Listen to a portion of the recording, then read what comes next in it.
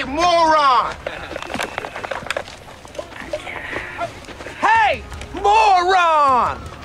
Duh! Look at me! I'm the one with waterboard, dude!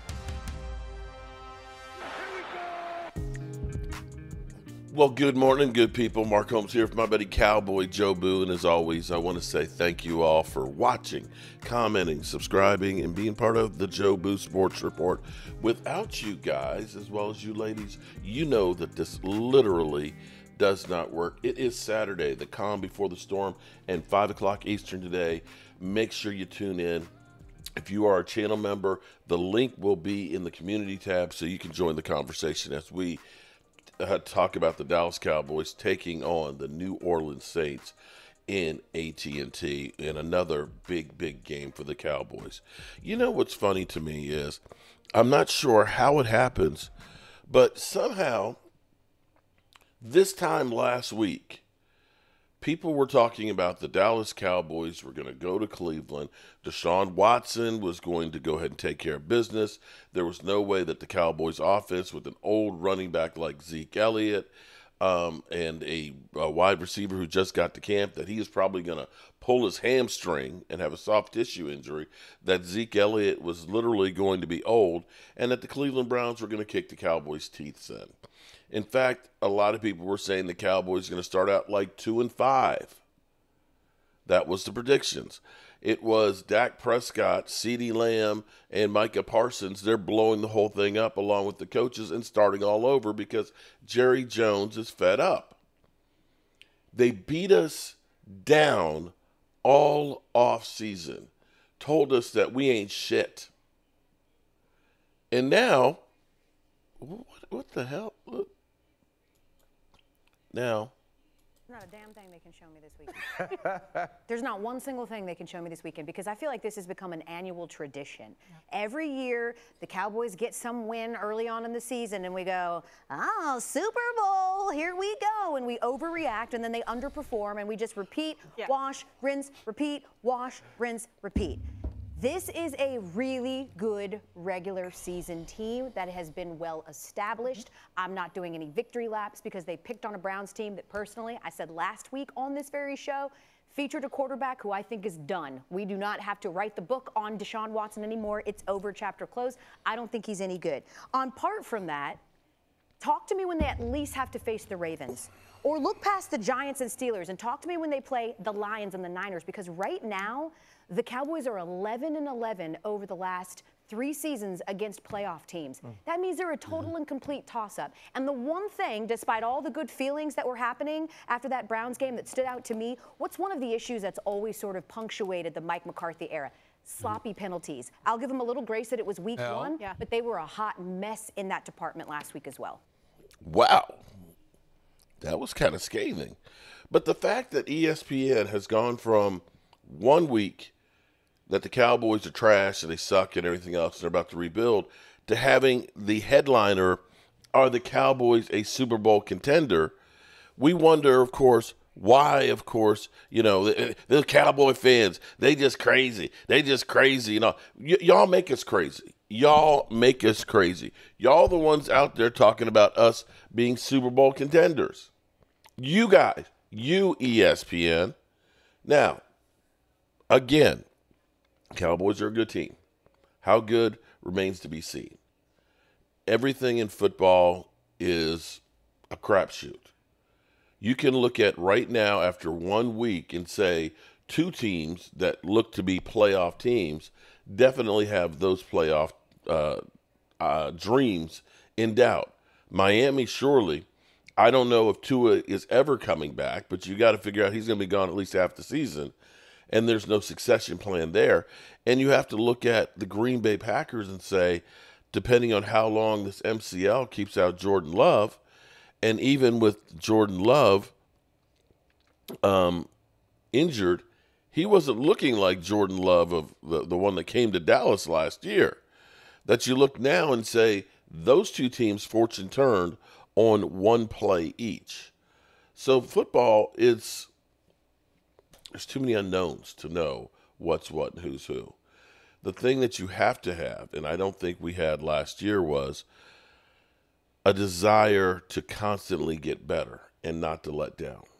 More than anything else, I believe that the Cowboys relaxed against the Green Bay Packers.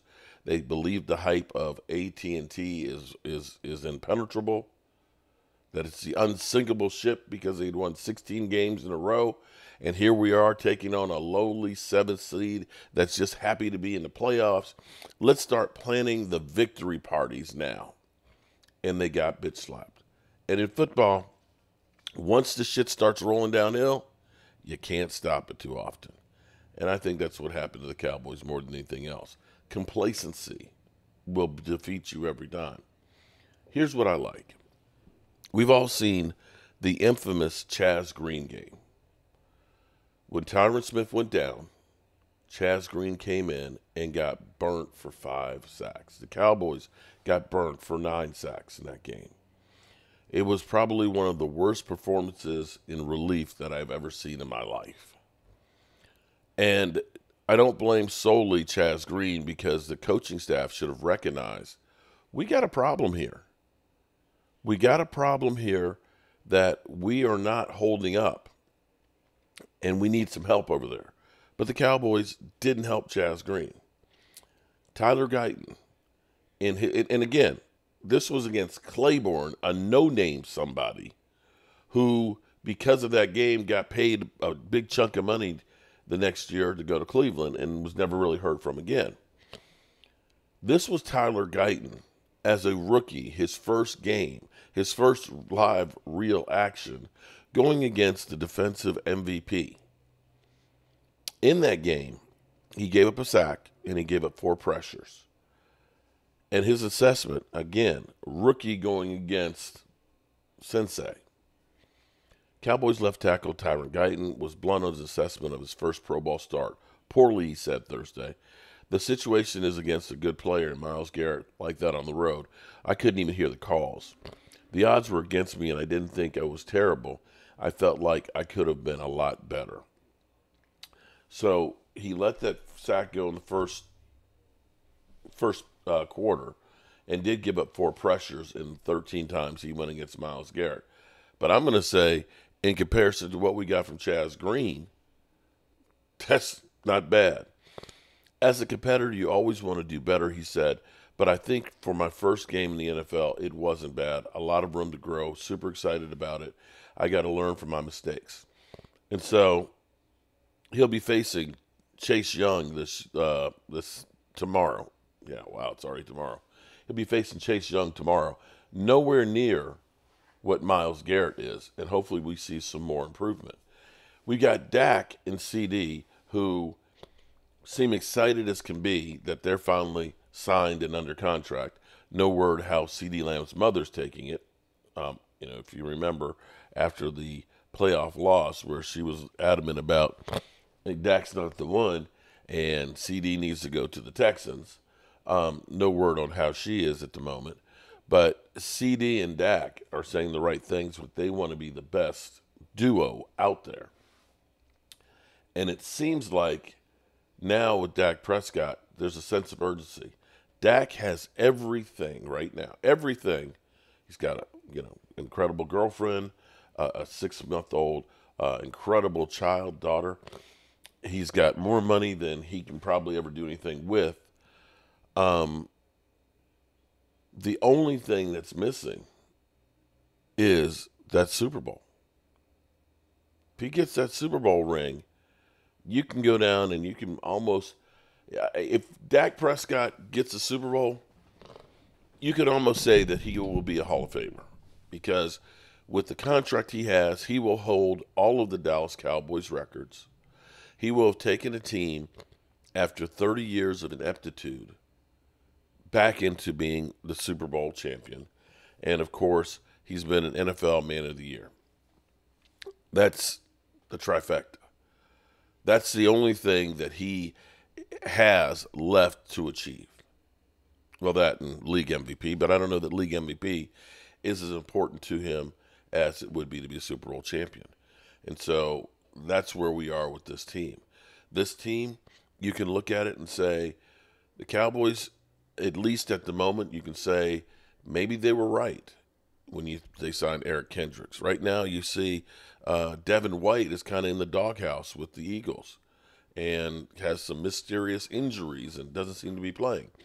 Right now, CeeDee Lamb looks to be healthy, in the fold, and ready to rock and roll.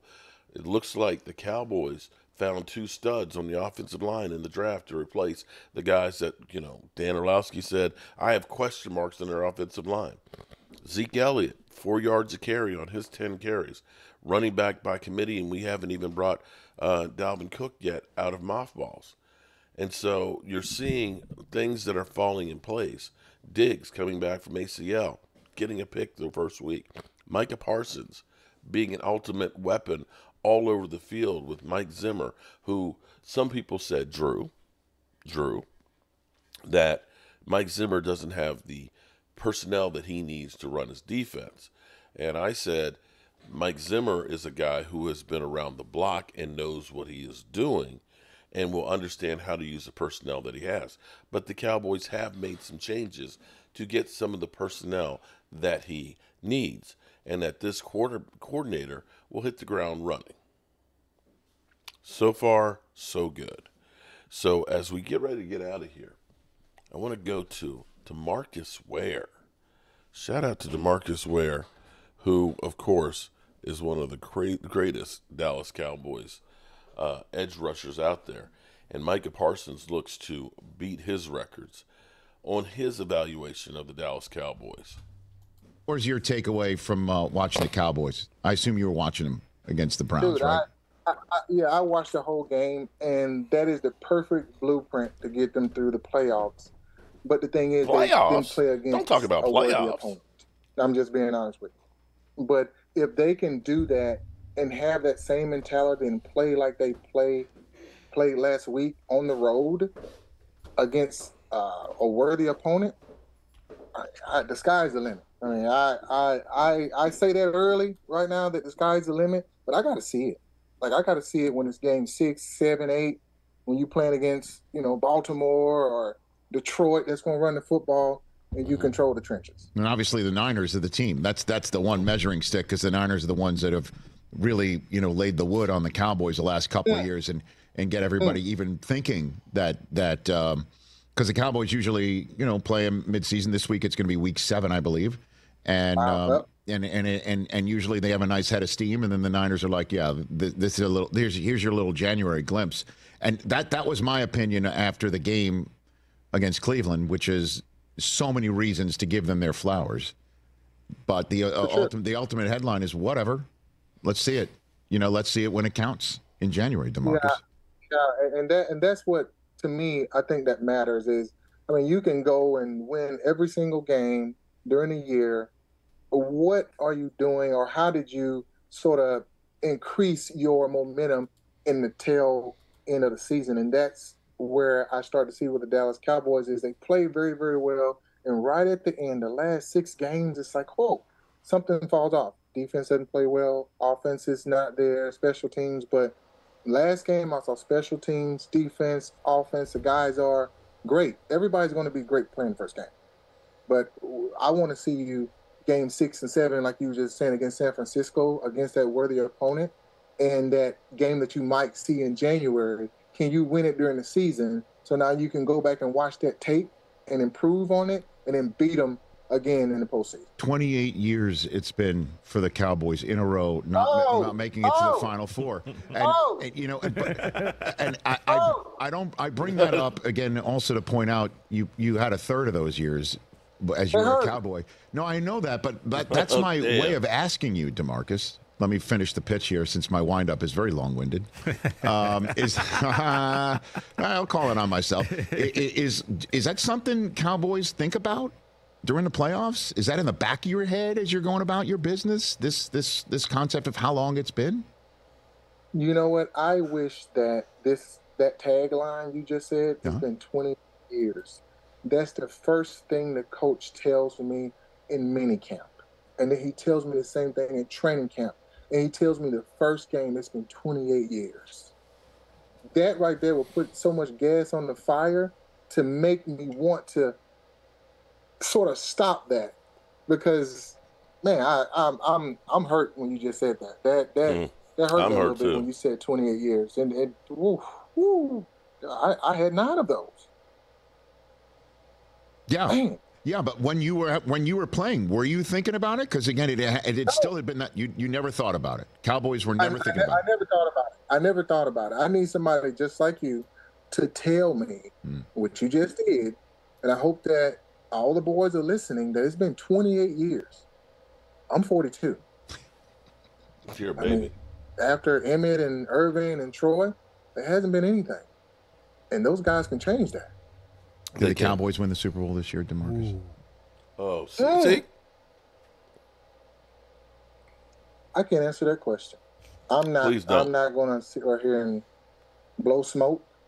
I don't know if they're going to win the Super Bowl this year, but if they play like they played last game, I would say they'll make the Super Bowl. Not win the Super Bowl, but they'll make it. So the 28-year, if you will, jinx is over. They will make you'll see the Cowboys play for the right to at least represent the NFC in the Super Bowl. Is what you're saying. For the right to represent the NFC. So the playoff, the NFC playoff, the NFC Championship game drought ends this year. You're saying that right now. I would say it ends this year if they play like they played the first game. You good with that, TJ? You're good with that, TJ? DeMarcus, first of all, I got to say what up. You were my favorite Cowboy the entire 9 years you were there, so I appreciate you. You know, I picked the Chiefs and the Cowboys to go to the Super Bowl when we were in Kansas City, and I told you what was going to happen. You know, I got to believe, DeMarcus, right?